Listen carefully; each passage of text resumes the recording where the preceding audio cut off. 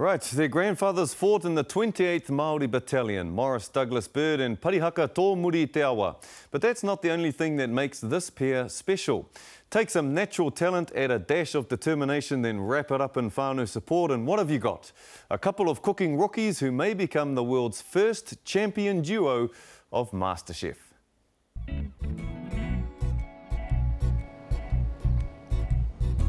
Maketu, rongonui mo te Maketu pai, te toawhiti tipi, a koia hoki te unga tuatahi o te waka o te arawa.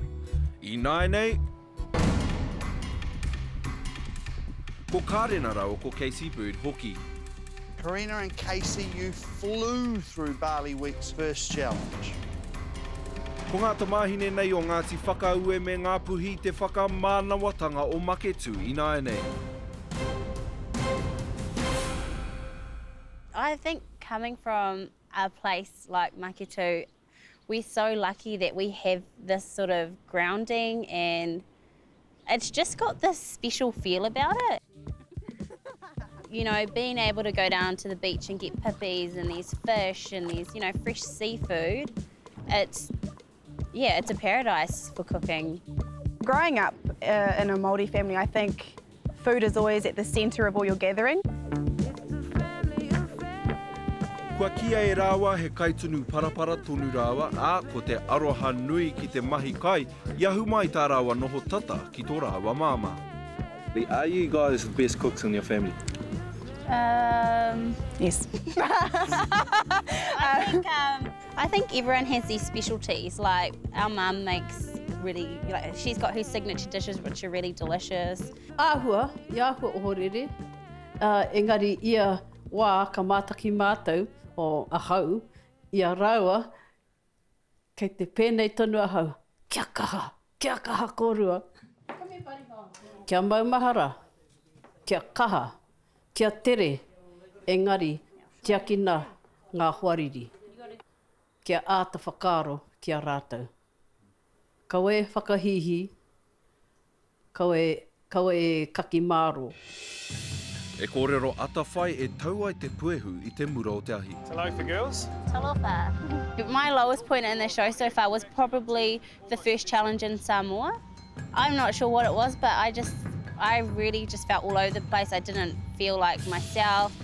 Yeah, I definitely agree. Even watching it back, I felt like, I was like, what are you doing? You know, who are you? You're so flustered and weird. I gotta ask, what is with you today? I reckon you're off on your presentation today from what you normally are. I don't understand it. It's just like, to me, it's not you guys. You guys are normally all over this sort of thing. When I saw them on the program and you saw everybody else and they were going to great efforts to this, you know, to display it. And there's Karena Kasey just putting it in the white par bowl. Put a lime in there. And, but, you know, under the extreme conditions that they were in, you know, it was really hot. They were out of their comfort zone. I still thought they did fantastic. Our family are not scared to tell us if they don't like something.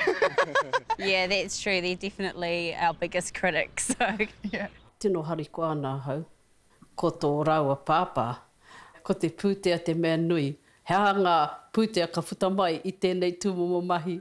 Kare e te tino kōrero mai ki a mātou, engari, ka haere āhua huna nei ki te rorohiko ki te tiro, e aha ana rāua, haria ki te mahi, ka mea atu ki te tahi o ngā ana kaimahi. Me whakatūri e koe, te Facebook, kia tae e au te mātaki. Oops. Look, I was really hoping someone was going to do a take on a boil-up, and yeah, I believe that's what you're doing. Yes, that is what we're doing. I thought it was just an idea that we had already come up with. The hangi actually happened in the team challenge, and our team said that would be a great idea, and we were actually quite apprehensive about doing it because we had just done the boil-up challenge, and then, you know, to do a hangi challenge, if we didn't do it right, we could have really got slated, you know, yeah. Be like, oh, you know, you guys are one-trick ponies doing all these dishes, but... Yeah, we've got 2 tricks. Yeah. Kasey and Karena, your take on a hangi was the highlight on a roller coaster ride of perfection.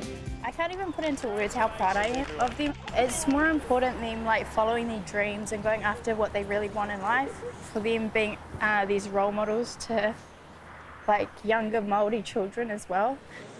Just because you're from a small community doesn't mean you can go out there and pursue your dreams. So yeah, that's why I'm so proud of them.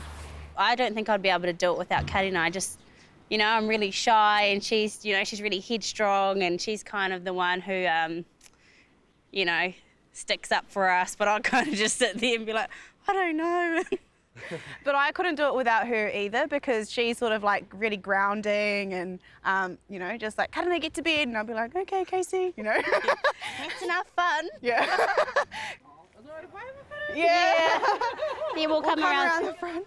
Sundays and Mondays, everybody's, oh, did you see the girls last night? Oh, they did great. And, oh, you know, they've got another 3,000 critics, you know, that follow their progress. Shot. Everybody is really, really impressed by what they're doing, and I would say that the community is really proud of them. I think before we went on the show, you sort of almost take it for granted. You don't realise how lucky you are. And then we go to Auckland and we have to spend $120 on a pawa. I was like, are you kidding me? No wonder people don't eat this. What I enjoy most about cooking is probably the people you share it with, and everyone is just so happy when they're having a great meal, and if you make it, you kind of feel like, oh, you feel pretty cool. So Mum likes to buy the dog quite nice food to eat, and we were quite hungry, and there was this bag of brisket bones. For the dog, dog bones, yeah. And then Mum got home last night and we had made these like slow cooked beef brisket burgers. She was like, you guys are eating the dog food.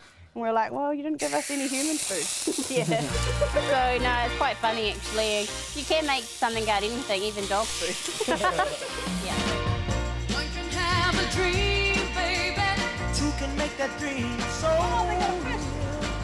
One can talk about being in love. Two can say how it really feels. We've got heaps of new cousins now. It takes two, baby, me and you. If it was my last meal, I'm not even sure if it would be about the food, but more who I was eating it with. Like it could be, I don't know, a slice of bread, but as long as I was eating it with our, you know, my family, you know, my partner, that's all that really matters. But if I was eating by myself, I think the last thing I'd eat would probably have to be like a steak. A really good steak would be the last meal I have. Really? I think so. I would eat a steak. I actually think the last meal I would want would be a boil-up. And I would want it with, it would. And you'd want it with like doughboys and like heaps of white bread with butter, and you want brisket and pork bones and bacon bones in there, everything. And then, yeah, that's what I'd want. Just take two.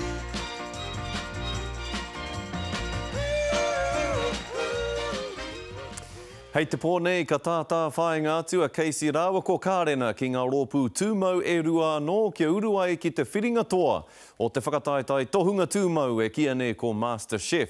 Nei rā te mihi māngari a Marae kia Rāua ki eke ai Rāua ki te taumata o angi tū, mātakitaki hia te ahu pēhea o te tokorua rā, hei te haurua i te whitu karaka i te pōnei, hōngere tuatahi.